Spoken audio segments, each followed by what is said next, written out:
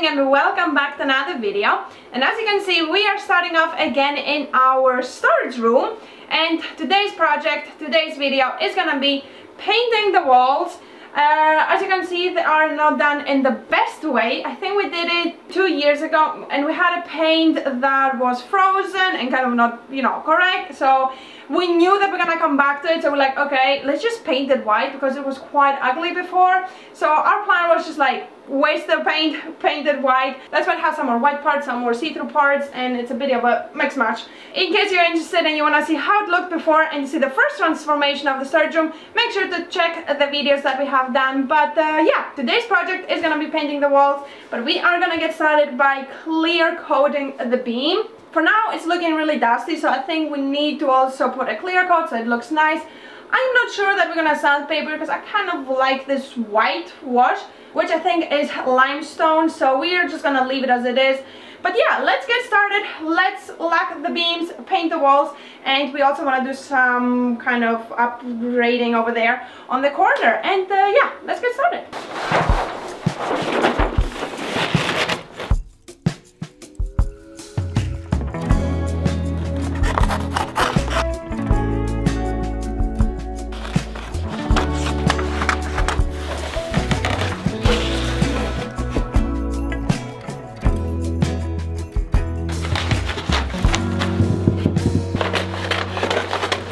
This was a good purchase.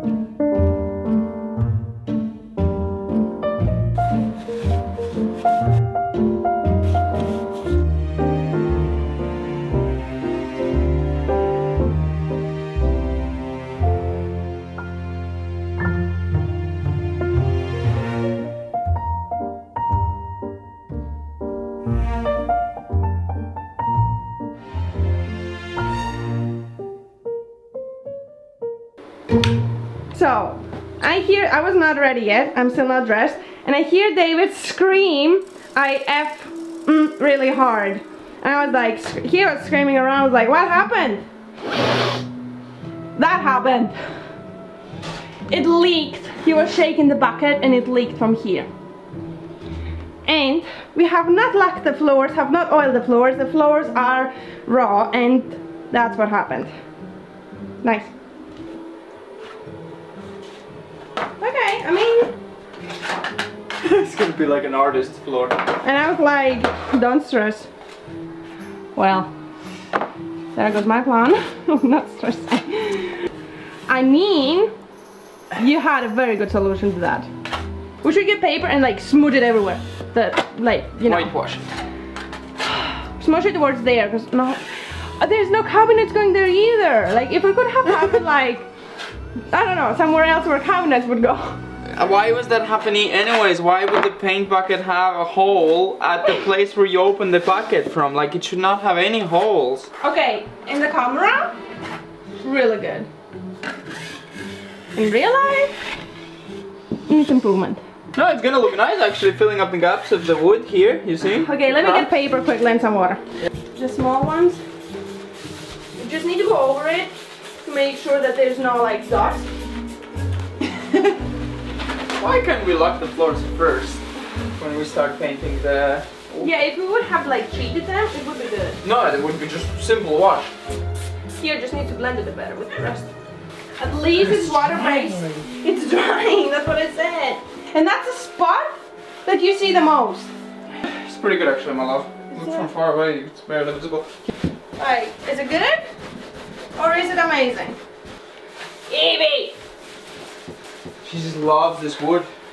So, and with that, as you notice, we have the next day, which means that the beams, we also decided to paint this beam, not the other one, because with this one, we're not sure how much we're keeping and how much we're replacing. The whole beam. The whole beam. So yeah, that's why we didn't like it. But this one is staying, and we noticed that actually this beam goes all the way till the end of the house. It's like all one beam, and it's like pretty nice and solid.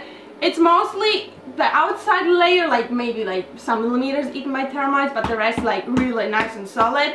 And anyways, it's way too big of a size, so even if it has like a centimeter all around it, it's still strong enough. And it's not gonna have the clay like it used to.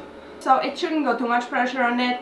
And yeah, so let's paint the walls, not the floors. I think we kind of solved it pretty good. I can still see where it was. We'll see when we lack it, because lack really brings things out, so... And also, on top of that, Evie had to do her manicure, pedicure, and scratch her nails on the floor. Multiple places. Multiple places, not like just one place, which is maybe good, because if she would over scratch one place... Yeah, it's gonna be a mess. We'll see. The lack should kind of seal it and make it straight. Okay, we're gonna see. I don't know. Here's also a big splash. Okay, well, anyways, let's get to paint the walls. Yeah, that was... So that's where it leaked from. Here, yeah. Even though it's clicked in. And you know, like they were shaking the bucket and it went like, whee!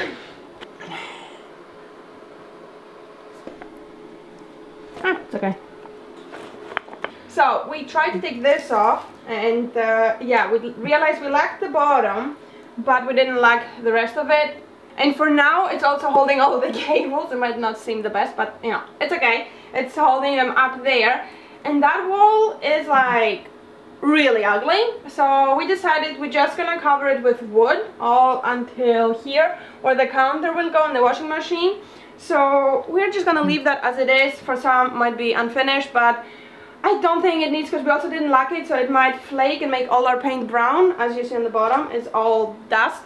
So we're just gonna leave it. We're gonna cover it with wood and move on from where the wood ends and move further, because yeah, I think it's gonna be too big of a mess and it's gonna be hidden. Structurally it's fine, but beauty wise it's not.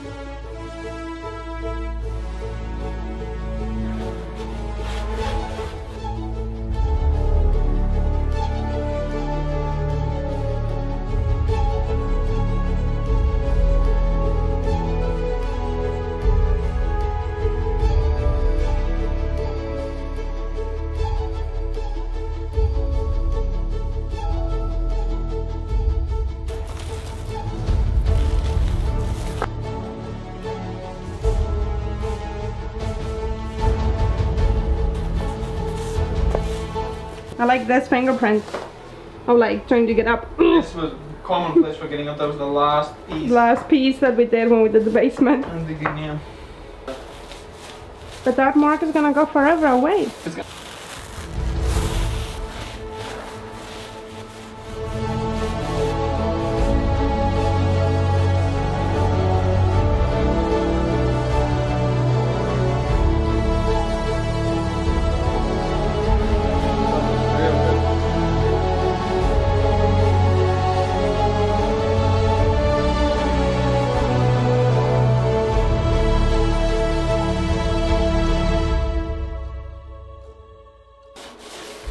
It looks more or less good. So as you can see, the walls are white and finished. We did a second layer, but just a tiny bit wherever it needed. Truly, I don't think it really needs. And for you guys, maybe you don't know how our plan is because you're not inside our minds. But pretty much it's gonna be cupboards all the way. Washing machine's gonna go very high up and cupboards on the bottom. And here's gonna go a cupboard on top. Pretty much like this much will be like counter between a cupboard. It's gonna be not having where the wall will be visible. Like so 80% I think of the whole room. Wall is covered. This side, yeah. Here on this side, you know, cupboards, like you know those cupboards. Here on this side is gonna go accumulation tank, which is gonna be hidden in a cupboard, so it all looks nice and flush. This wall is all cupboards, and here in the middle will go actually the stove for the fire. So that's pretty much it. Next up we have to bring in our cold and hot water. So the cold water will be also for the faucet here for the washing machine and also for the boiler. So the boiler is gonna go here in the corner, so that's gonna be our hot water tank. So yeah, that's pretty much it. Hope you enjoyed. We're gonna see you next time with the installing of the boiler.